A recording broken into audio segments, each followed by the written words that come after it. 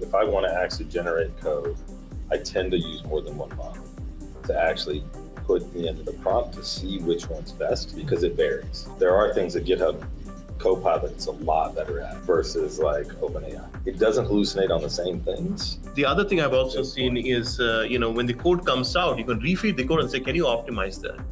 You can run that a few times, and it really can shrink that code and kind of come up with some ideas. It's kind of like the 5 whys of lean, right? You ask why 5 times, and the 5th time you get the right answer. Often I do that through other models even. Like basically you take the code that was generated from one model, you put it in here and like, can you improve this? Like your idea of actually asking it to step through its logic, like its thought process, and then generate the functions. I have not done that. I have a tendency to actually, like, I'll start with, because I like the way certain things structure, with a very high level thing of an entire project, and say, generate me a zip file of this project through OpenAI. Then I'll bring it into Copilot and in essence work at a function level. But I will admit, if I know how to code the function, it is better.